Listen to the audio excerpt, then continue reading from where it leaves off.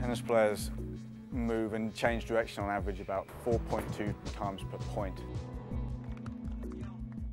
There's usually about between 300 and 600 maximum bursts of energy in a tennis match. You've got a mirror on your speed drills or any kind of movement drills that the tennis player change direction every 1 to 1.1 seconds at a very maximal intensity in order to recreate what happens at elite level. These guys hit the ball serving up to 140 miles an hour. It's an assumption you have to be in great shape before you can be a good tennis player.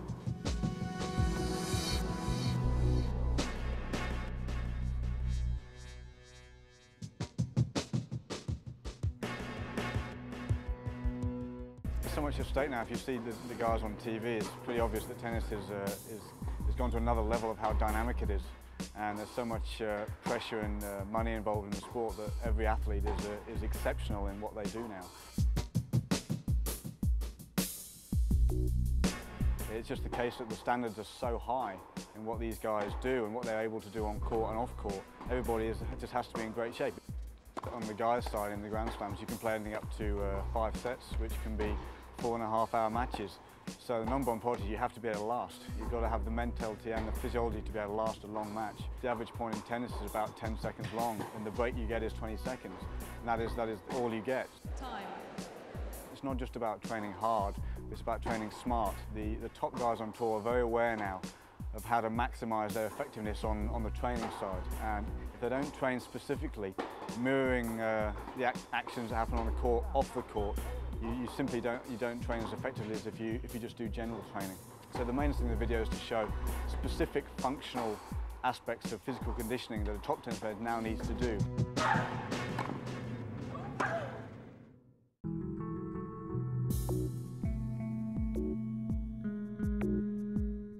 Okay guys, start off with an extended warm-up, working on the mechanics of changing direction.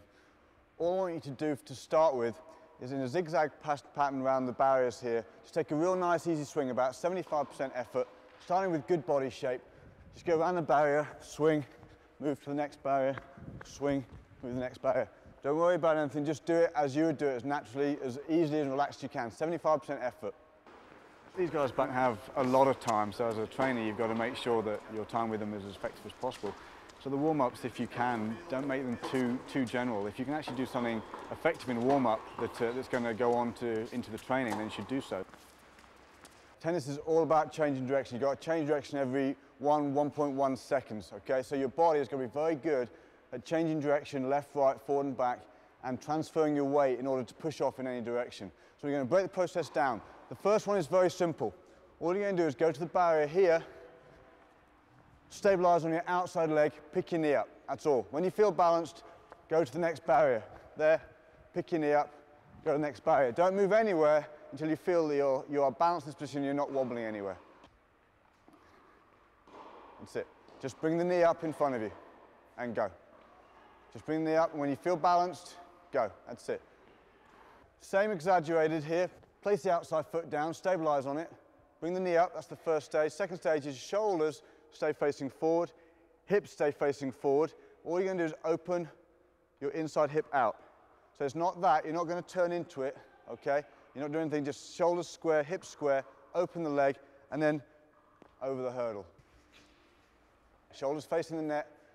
Imagine you've got 2 glasses of water on each shoulder, so when you go, your shoulders stay level. Knee up, knee out, and go. That's it. Same 2 first stages, 1, 2. Third stage, exaggerate it. Keep your shoulders square and level, sink down.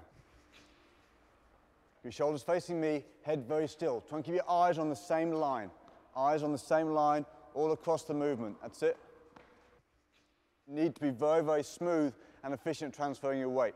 So come into the barrier here, first stage, second stage, third stage. Fourth is this step over the hurdle. I want you to transfer your weight from your outside leg very smoothly onto your inside leg, okay? This creates a very wide base for you to drive off, and my central gravity is over my lead leg, okay? So now just take a big step to get your base. There, sink, create the base over the barrier, and then move to the next point, okay? Transfer your weight over to your inside leg. Feel yourself slightly leaning over when you come in, lean into it, that's it. Keep your head still, but just lean and glide over that way, that's it. From here we go straight on to working on the first step. You're now going to use this transfer foot, push down pretty hard, and drive the first step powerfully in. So you're trying to go for the biggest first step you can. So here, you're aiming to get a good long first step. So it'll come in here, knee up, knee out, sink, transfer, and then we're looking at that explosive first step. Try and keep your upper body relaxed. First step and then relax. That's it. First step and then relax. That's it. Knee up, first step and relax. Try and arrive at the barrier on your outside leg. See if you can cover this distance in 2 steps. 1, 2, relax. That's it. 1, 2, relax. 1, 2, relax. Good. If you're really working explosively here, that's what happens in tennis. The first step is going to be powerful and big. The second step's likely to be powerful and big. Then you may have to adjust before your setup step, okay? So from here, you've got 1, 2, 3, 1, 2 powerful steps. You might have to adjust a little bit before you get to the next stage. So try and put in some exaggerated adjustment steps so you can come into here and then get in this nice body position again. That's it. I want to hear you. I can hear you adjust if you had. And 1, 2, adjust yourself. 1, 2, adjust yourself. Good. Keep the exaggeration, keep feeling the different sections. All I want you to do now is put all those sections together, but as you take the step over the barrier and you put the inside foot on the floor, I want you to take your racket back and hold it back there, okay? So you get to the barrier, 1, 2, 3. As you take that step and you transfer your weight from your outside to your inside leg, I want you to take your racket back. If you see my body position here, again, my centre of gravity is over my driving foot. To go anywhere in sport, your centre of gravity has to be where you're going to drive from. Racket stays back, your body's at a slight lean, you're leaning with your shoulders. And then from there, you take 1, 2 powerful steps, adjust, come up, and then you change to the other side. And really work on this transfer into body position here. If you can get that right, you're going to be able to move and change direction at a high speed. And adjust. And go. And adjust, that's it. Keep yourself nice and low. Try and keep your eyes looking forward towards my chest as you move. Look towards me, look towards me. That's it. What I want you to think about now, swinging at a nice easy pace, do all the stuff you've done, go from here and think about, boom, the switching of the feet in order to move to the next barrier. Feet pointing to the outside of the court. When you hit, boom, your feet will switch. Upper body, switch your feet, good. And switch your feet, good. Still using the feel, your internal feel of the movement, I want you to forget the whole process you've gone through. Forget the whole lot. Okay, don't want you to think about it, no exaggeration, just try and feel it. So when you get into here now, all you're going to do is the barriers, and just go from here, boom, and move. Boom, and move. And move. Make it as natural as you can now. Big first step, good switching of the feet. Push. Good adjustment, Dave. So big first step, push. Push. And join your feet, go. Nice. And push. Good lad. Okay. Players nowadays know the importance of first step speed, they rely on it. If they can get themselves off the spot with maximum balance and maximum power, they're more likely to move into the shot with the correct balance.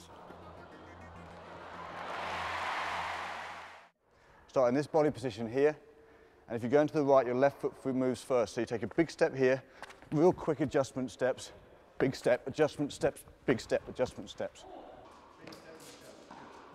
If you can't move to your left as quickly as you move to your right, or forward as quickly as you move to the other angles, there's going to be some areas of the court you're going to be exploited on. The top player will be really exaggerating it and focusing on their first step speed on every point. Obviously, drop shots, approaching the net, serve volley, you need to be able to do first step forward too. Split, sink, drive, hustle your feet back, relax, split, sink, drive your feet back, hustle back, split, sink. In tennis, you've got to go in any direction at any time off any foot. So if you get the split wrong and slightly off balance, it's going to take you too long to try and get that ball. So you need that split to be very accurate and very relaxed. but when you see it in its full form is when a player is put under immense pressure. Did the mechanics of change direction on the warm-up, just done 2 first step speed drills, first step lateral, first step forward, now trying to make that into a proper tennis move.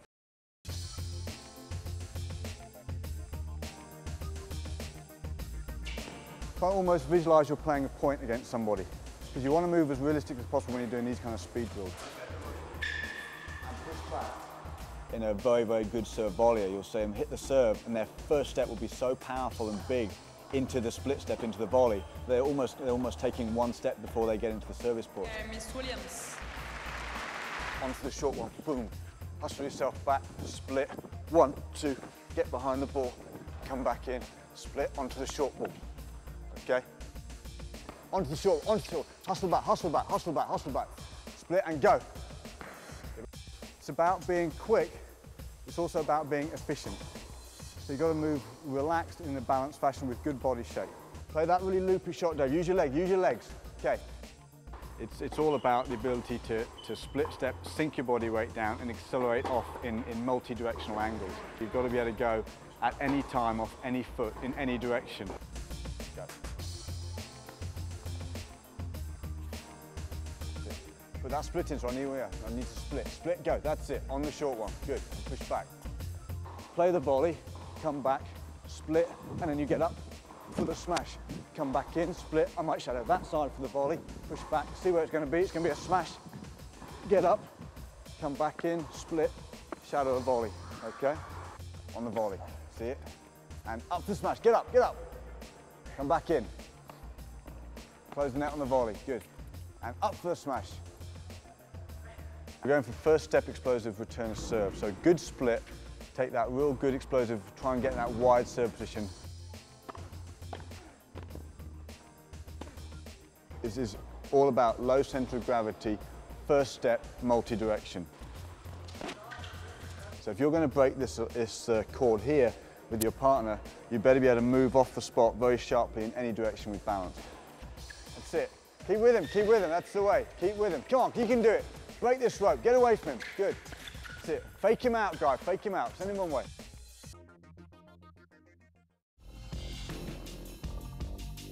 Tennis is a very circular sport. It's very rotational in its nature.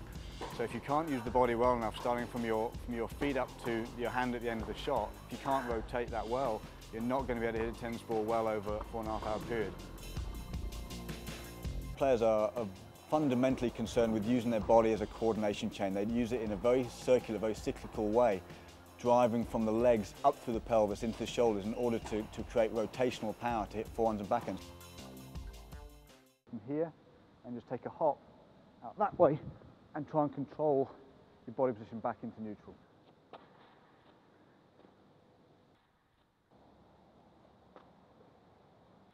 And Agassi or Ferrer trying to put away these short forehands, you'll see huge rotational power going forward and up into the ball. Feel the position here, and from there, just throw in, all it is. Now we're trying to make it much more of a tennis type of movement, okay? Keep looking forward, look forward, and push. That's it. 1 step, hold the position, and throw. Control, then relaxation, and then let the power go. Step right out, step out, control, and push. Good. Hold, and then push, go. That's it. You're going to slowly come up through the throw. The pelvis is going to push forward.